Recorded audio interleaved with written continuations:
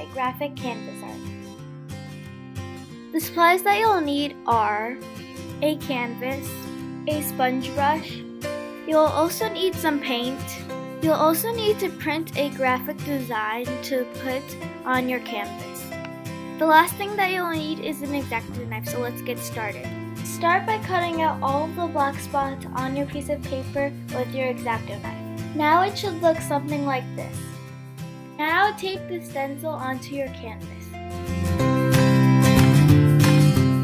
Now with your sponge brush, what you're going to do is paint all the sections with your graphic t-shirt design. And you're using the paper as a stencil, just so paint everywhere where it is opened. And right now I'm just painting it orange because it's a pineapple.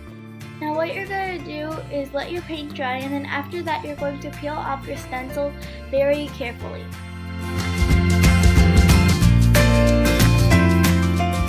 Now you are done. Now we are going to be making a washi tape canvas.